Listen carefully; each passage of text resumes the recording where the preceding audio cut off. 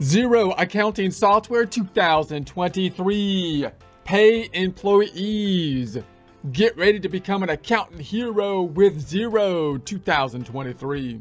Here we are in our custom Xero homepage. Going into the new company file we set up in a prior presentation. Support accounting instruction by clicking the link below, giving you a free month membership to all of the content on our website, broken out by category, further broken out by course. Each course then organized in a logical, reasonable fashion, making it much more easy to find what you need than can be done on a YouTube page. We also include added resources such as Excel practice problems, PDF files, and more, like QuickBooks backup files when applicable. So once again, click the link below for a free month membership to our website and all the content on it. That being Get Great Guitars. We're going to duplicate some tabs to put reports in like we do every time. Right click in the tab up top so we can duplicate it, or right click in the duplicated tab so we can duplicate it.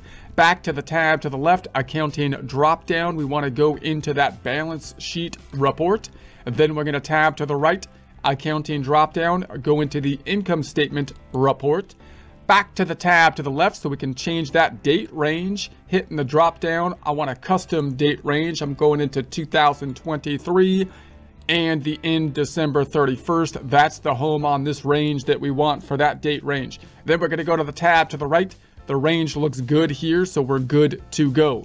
I'm going to go to the first tab, and now we're thinking about the processing of payroll. So I want to reiterate every time we look at this processing of the payroll, although it gets a little bit tedious to do so, because I think it's quite important to note that there's multiple different ways that you can be dealing with payroll. And obviously payroll is one of those things that will differ from location to location. Even if you're in one particular country, it could change from location to location, like in the United States, because the state taxes could be different, and it's going to add a layer on top of the federal taxes that you have to deal with. And if you're in other countries outside of the United States, you're going to have your own kind of laws that you have to deal with there, in terms of both the accounting that you have to deal with, which might include payroll taxes of some shape or form, and human resources are often attached to the payroll as well, which you have to be in compliance with as well. That kind of ties in with the whole accounting process. So now you've got the HR accounting side of things, as well as the actual bookkeeping side of things, both of which can get quite complicated. Now, the two general ways that you can deal with payroll is you could do payroll within the accounting system, within Xero, with the integration of Gusto. So you can turn on Gusto. If you hit the drop down here, if you hadn't turned it on, there'd be Gusto here, and then you're going to have a payroll up top, and then here's your payroll tab, which you can process within Gusto. So for me personally, even if I'm not using Gusto, I do everything with Gusto anyways, just because not that Gusto, but like I just do things with Gusto, you know. But in any case, you got your payroll that you can process within the Xero system. Your other option is to process payroll with the help of a third-party payroll processor. And in the United States, these are becoming more and more common because of the complexities with payroll. Payroll's become quite complex, and therefore, and it's tied to human resources oftentimes. So sometimes, even if you don't have that many employees, it could be useful to outsource the payroll to a third party. In which case, what do you need to do in Xero? You need to get the information necessary to get your financial statements correct for reporting purposes, internal decision-making purposes, and for the United States income tax preparation purposes. So a quick look over here on our flowchart. Remember that employees is basically the same as the vendor cycle. This is a QuickBooks desktop flowchart, but we're just looking at it to look at the normal accounting flow. If it wasn't for the laws related to employees and withholdings and that kind of stuff, paying employees would just be like any other vendor. It'd be like paying a contractor. You would just pay, you shake hands and you pay them after the work is done, right? But because of all the laws and human resources and whatnot, now you have a whole specialized field that has been created through all these laws and regulations and whatnot. And on our accounting side, one of the major things we have to deal with is the withholdings. Now, if we do withholdings for payroll taxes and possibly other things like healthcare and whatnot, then that's going to force us to deviate from a cash-based system to an accrual-based system if we're processing the payroll within the Xero accounting system, because we're going to have to track all the withholdings that we take out, which are going to be accrual activities. That's going to be a liability that we're going to have to deal with. We're also going to have to store all this data within our Xero system, which is tracking everything per employee, as well as per paycheck per employee and year-to-date information. So we're gonna have a whole lot of other reports that are necessary, and they're gonna be necessary to help us also with the preparation of, in the United States, our tax forms, which include generally quarterly tax preparation, those being the 941s, yearly tax preparations, Form 940, W-2 forms, W-3 forms, and so on. So again, the system can help us to do that, but it puts a lot of more information if you're running it through Gusto. The other way that you can do this is if you had someone in a third party processing the payroll, then you don't need to pull in all the detail. You can pull in basically just what you need to create the financial statements and reconcile your bank account.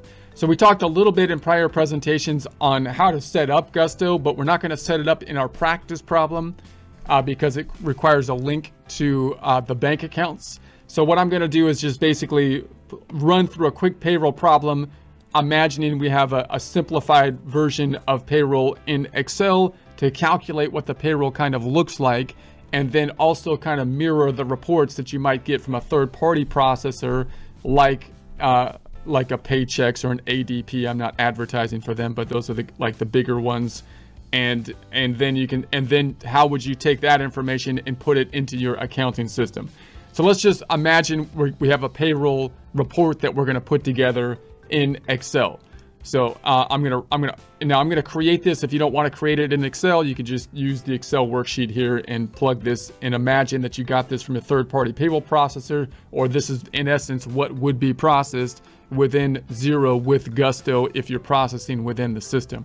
So I'm gonna do this fairly fast. I'm gonna right-click on the tab here. I've highlighted the whole thing. I'm gonna format the cells. I want to go to currency, and I usually like negative numbers to be bracketed. And then I'm gonna go none of that, and no dollar sign, and we'll have 2 decimals. Okay. Then I'm gonna increase the size of the sheet. So I'm gonna hold Control and scroll up. You can also do it down here. I'm at 120% the size. And then I'm just gonna make a payroll register type of form. So I'm gonna start with the name. I'm just gonna put my headers of the register, total earnings. Notice that or you might call it gross earnings. Let's say gross is probably better. Gross earnings. Your earnings are gross. No, you're gross. Anyway, Social Security, Social Security, and then these are the taxes that are taken out for the United States. Let's start with actually federal income tax, which we can abbreviate with FIT, and then you have Social Security and Medicare, which are the FICA taxes. So I'll say Social Security and then Medicare. So that's what we have to base. We're mandated on a federal side to withhold in the United States. You might have different or similar kind of structures, withholdings in other places as well. But, you know, obviously, again, taxes are going to be part of accounting that's specific by location. And then I'm going to make a Social Security adjustment because I need to tie into my bank register, and I have a calculation adjustment to do that. And then I'll show you that in a second. And then we've got the income tax, and then we've got the net pay. That's going to give us the net pay. And then I'm also going to have the employer taxes for Social Security and Medicare that I'll show you as well. So that's going to be our headers. So I'm going to select this whole thing. Why is this over here? And then I'm also going to have a Social Security adjustment again for the employer taxes. So maybe I should pull this down. I'm going to pull this down one. I'm going to pull it down here. And then just to note, these are FICA taxes. So I'll say this is FICA taxes. And I'll select these two. And I'm going I'm not going to merge across like this. I'm going to right click and then format this. And then I like to go to alignment and do this center across like that. And so those are FICA taxes, and I'll make them a different color to note that those are kind of linked together. And so let's make that like dark blue and then white, something like that. I'll make the whole thing bold so it's easier to see. And then I'm also going to copy that and put it here. And I actually have an adjustment. I should make it go across this whole thing here. Let's format this again. Format cells, align, center across the three of them like that. All right, that's better. Mucho mejor. Okay, and then I'm gonna say, let's make these all black and white. I'm gonna go up top and say, let's make this black and then white, and let's center them. And then let's check the spelling. I'm sure I misspelled something, right? No? Really? Serious? I think spell check is broken. That never happens. So we're gonna say, okay. And then our two employees, let's say are Adam Hamilton. I'm not sure if I spelled that right either, but that's what it says on Adam's W-4 form. So anyways, we're gonna say, there it is. Now the FIT, the federal income tax, is the employee's federal income tax, and it would be dependent on what they gave us on their W-4. So I can't just use a flat tax rate. This is the main tax, which is quite complicated in the United States because I have to look at tables to figure it out based on the information they provide us on, like at the W-4. So I'm just going to make up a number here. It's not, it would be totally dependent on what they give us. So I'm just going to make up 720 on the income tax. And then the Social Security is a flat tax to some degree. In other words, I could just say, if that's your earnings, I'm going to say this is times 0.062. So I'm going to say that should be somewhat straightforward calculation. Although once Adam hits the cap, there is a cap as well on Social Security. So then it gets messed up there too. So again, even though it looks simple right here, when you combine all this stuff together, it gets quite complex quite quickly, especially if you have multiple employees and then you've got caps and whatnot. And then the Medicare is going to be equal to, it's also a flat tax, the gross earnings, which we're saying his gross earnings are 4583.33. And then we'll divide this or times this by 0.0145. Because that's the Medicare rate typically. And by the way, this number here is 60,000 a year, I think, divided by 12. No, this is going to be 55,000 divided by 12. That's where we're getting this number, monthly pay. So we might pay people monthly, which is what we're going to do here for the practice problem, or bi-weekly, semi-monthly, or weekly. And then I'm going to make an adjustment to Social Security so I can tie out to my amount on our bank reconciliation, which we'll talk about later. So this is kind of a mess up here, but I need to tie out to that number.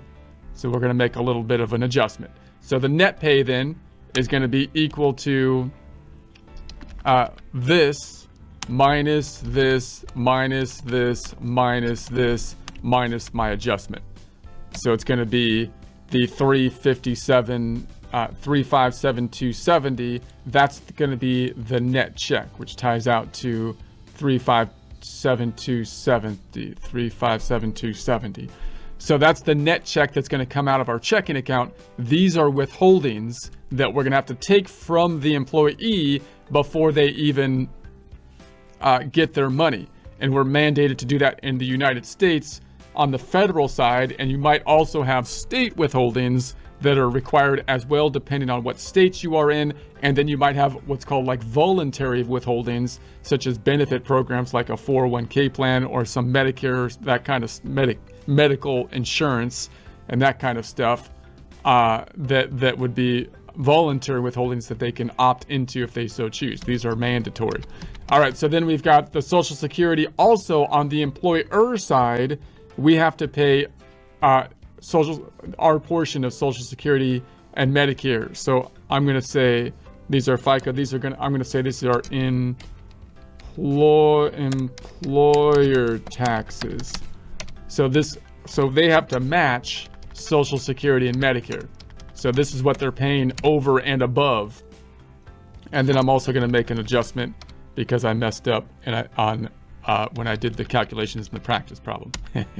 So then we're going to say Erica Smith, let's say, and we'll say that she earned $2,400, and her FIT, we're just going to make up an FIT because it would be dependent on tables and her what she told us on her W-4. But the Social Security, somewhat straightforward, would be the gross pay times 0.062. That's the employee portion, and the Medicare is 2,400 times 0.0145 generally. And then I don't have an adjustment because I didn't mess that one up, I don't think. And then we're going to say this equals the sum. Let's do it this way. This equals this number minus the sum. Let's do it this way this time, of these three, which is the same thing in essence of this minus this minus this minus this. And then I can say, all right, the Social Security and Medicare over here is going to have to match on the employer side. And then there we have that. So that looks good. Okay. And then I'm going to put a box around this. I think I did that properly. And now let's say that's our only two employees. Now this is something, if we did inside of Xero, that Xero would basically make this data for us so they can help us put, and then it would post it automatically to the financial statements, but it also has to give this data to the clients in the form of a coupon stub or something like that. And it has to track this information on an employee by employee level, on a both paycheck by paycheck as well as year to date level, to give it to the employee and to populate the forms that we need for reporting purposes, 941s, 940, W2, W3, and so on. So again, if you did this externally, all of that stuff would be done by the third-party provider, and they might provide us with a report which would look something like this, which we would then have to just simply take and put into our system to make our financial statements correct. So let's imagine that's the case. What would the journal entry look like? If it was done internally, the journal entry done by Gusto within Xero. If it's done externally, the journal entry we would have to put in the system based on this payroll register provided by the third-party payroll provider, so that we can get our financial statements correct but not needing all the detail. So I can imagine a journal entry for each employee, and we can imagine combining the journal entry to one large journal entry. So for example, let's say that we have, we'll say that this is going to be the date. I'm going to add another, right click and insert, and I'll just put the date over here. This will be date, and then I'm going to say this is going to be for journal entry, and then I'm going to say Adam, 2 tabs, and then I'll skip one maybe, and Erica, 2 tabs, skip 1, total, something like that. And so we're going to say the date. I'm going to make this a date field, home tab, number, making it a short date, and this is going to be on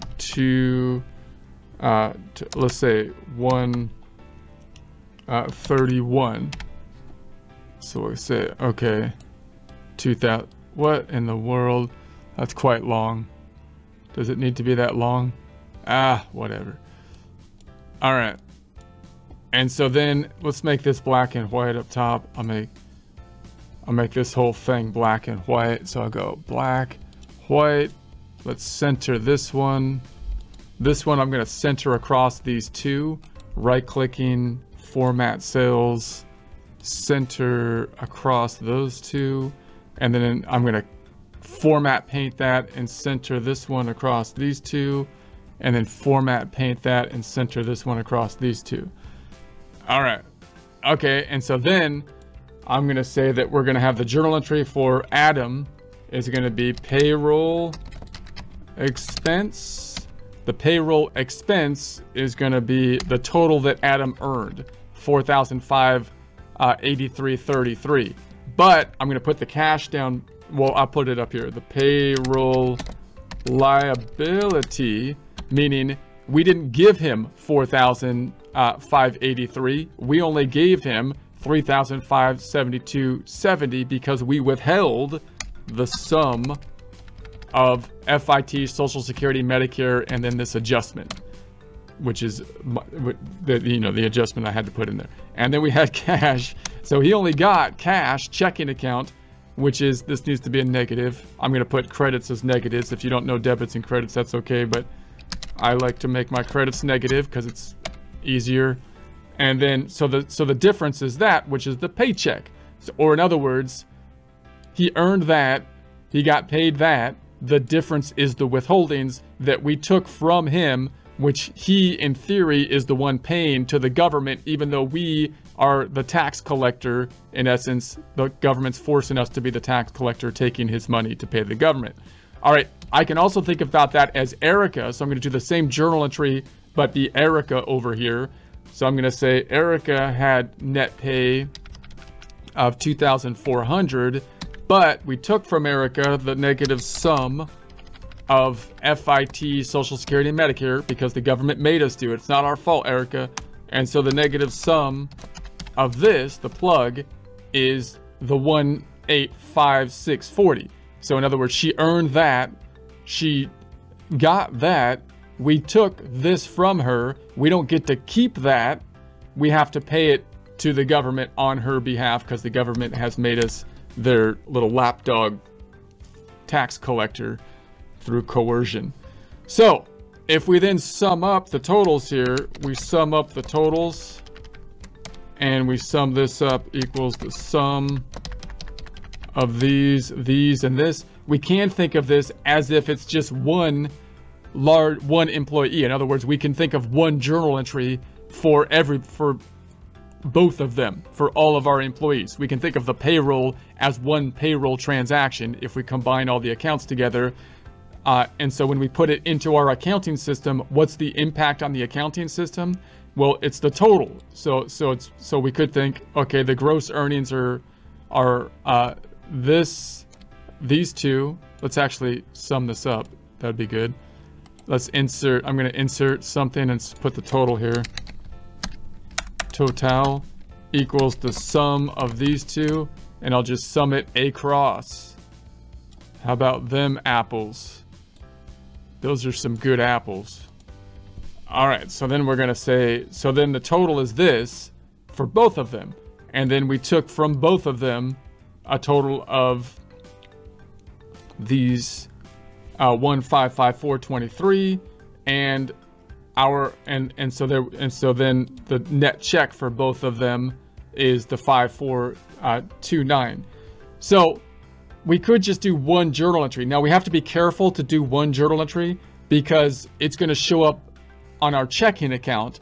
So we want to be able to reconcile. So if I just put one journal entry in place, it's going to be a little bit more difficult to reconcile, but you could, do that, and that would be one way to work. But there's one other thing that happens that we have to deal with on 131.23, and that's the employer taxes, which we have not yet paid, but we've incurred them based on the employee earnings. And so that would be payroll taxes, which are the sum of these, and then the payroll liability. Actually, we could do this like employee by employee if we wanted to, which would be, but we don't need to do that. Let's just do the total. I'll put it out here, the sum of these. And so there we have it. So when I put this in, and so there's no cash involved with this transaction because we have not yet paid it. We will pay it in the future. So note, like when I put this into my system, then I could do it as a lump total of all the payroll together because I don't need all the detail. But you might want to put it in check by check because it might make it easier to reconcile. And then this transaction doesn't have cash affected as well. So we can enter that as like a journal entry into the system. Now notice that if you're a bookkeeper, you might try to do this on a cash-based system. You might say, hey, look, can I run my Xero system on a cash-based system and allow the third-party processor to process these paychecks? And you kind of can, right? Because if you're in the United States, for example, you can have the third-party processor process the paychecks, and then you can enter them, or you can wait till the paychecks actually clear the bank, right? When they clear the bank, there's going to be the net checks that come through, and just record the net checks when they go through the bank, which is you're going to see on our side in the bank feeds as payroll expense, right? If we do that, what are we missing? We're missing the breakout of the payroll liabilities, the accrual components. However, once we pay the payroll liabilities, then we'll be back. It's just a timing difference. We'll be back in play. So you might, if you have a small business and you're trying to run the payroll just to get your taxes calculated for payroll and for your federal income taxes at the end of the year, you might be able to do just a year-end adjustment. You might be able to work with a third-party processor, have them deal with all the payroll stuff, the 941s, the 940s, and so on.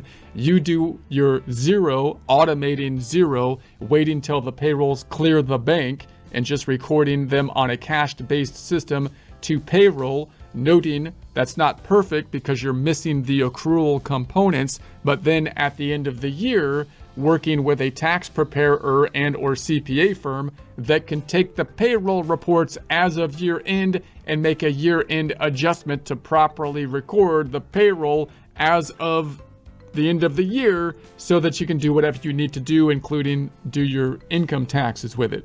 Okay, that said, I'm going to enter it into our system as 2 checks, right? These are the 2 checks that are going to clear the system, and then we'll enter a payroll liability with a journal entry to kind of mirror what we have here.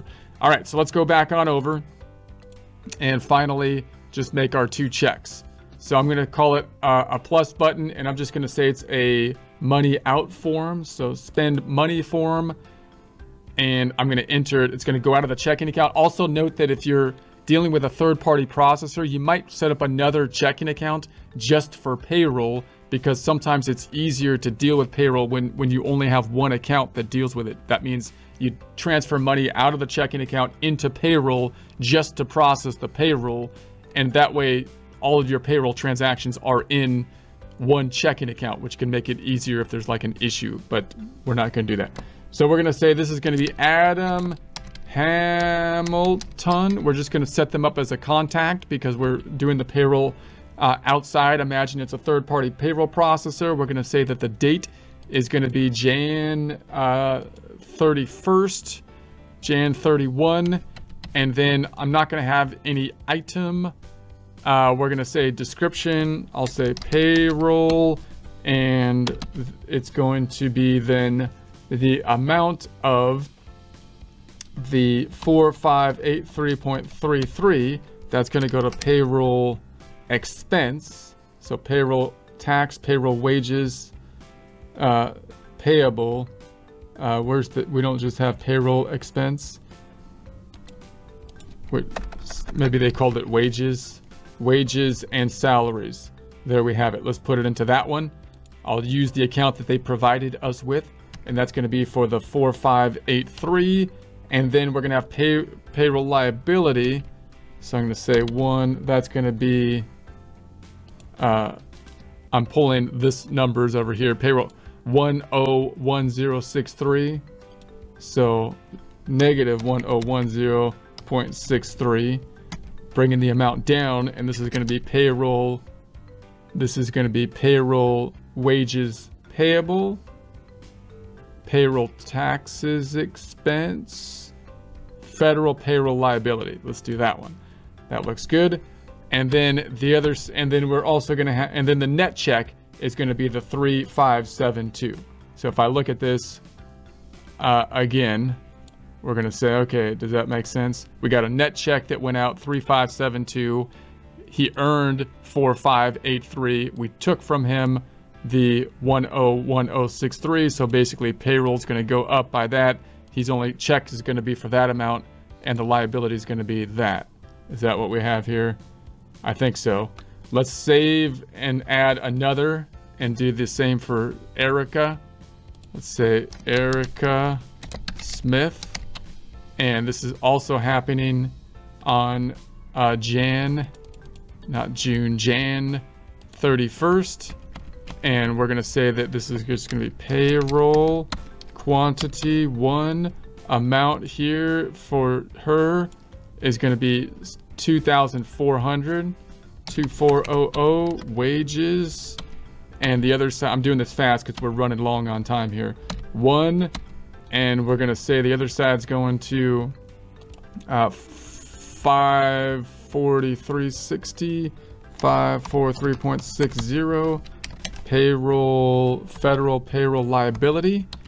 And then the difference is going to the paycheck, which is going to be the 2294. Something is not right here. Okay, paso.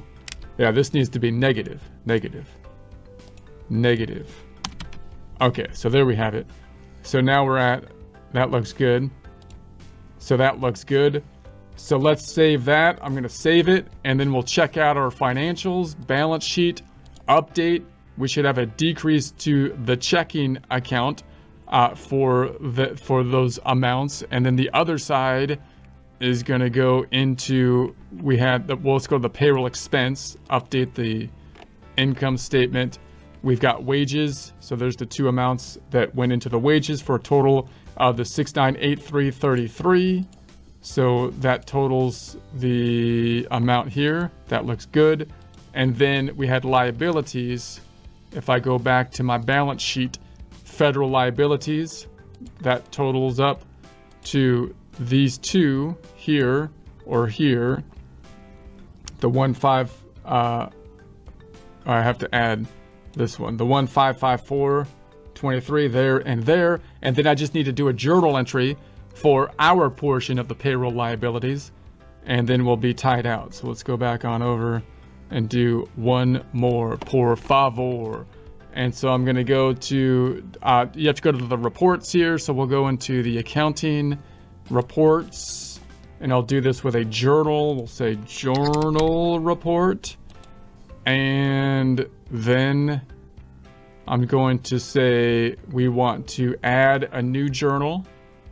And the new journal is going to be payroll tax. The date is going to be Jan 31st. And we're not going to auto reverse it. No tax. We're going to say description payroll. And then the account is going to be payroll tax. Not the payroll, but payroll tax expense now. And that's going to be for the amount of our portion, which was the 474.23. So let's say 474.23. And then the other side is going to go to payroll, federal payroll liability again. And there it is. So this is our tax portion. I think that's good. Let's post it. We recommend you only, okay, whatever. Balance sheet. Let's update it. No effect on cash that time. But now the payroll liability is at the 2028.46, which should match out their portion of the payroll taxes, which is this, plus the employer portion, 2028.46. And then we have on the income statement, we've got the, well, I have to update it. Got to work on up-to-dated stuff. We got the wages, and then we've got the payroll expenses. Notice the payroll expenses only include our portion of the payroll tax expenses. I mean, only include the employer portion. Why don't they include the employee portion of payroll taxes? Because they aren't, in theory, our taxes. They are the taxes of the employee, which we are just being used as the poor, pathetic tax collector. The government is forcing us to collect on their behalf. So that means that their payroll taxes are being expensed, but they're in the form of gross wages. That often confuses people. So there we have it. So let's open up a trial balance and see where we stand at this point in time, because we're running long on time here. We're going to go into the accounting reports and type in trial balance, and let's do the range change up top, hitting the custom range 2023 end of the year, update it. So if your numbers tie out to these numbers, great. If not, then try to change the range and see if it's a date range issue. You would think the accounts impacted from the last time we checked our numbers. Last presentation would be the checking account that we changed. We changed the liability account here for the payroll liability, and we changed some income statement accounts, including the wages and the payroll tax expense.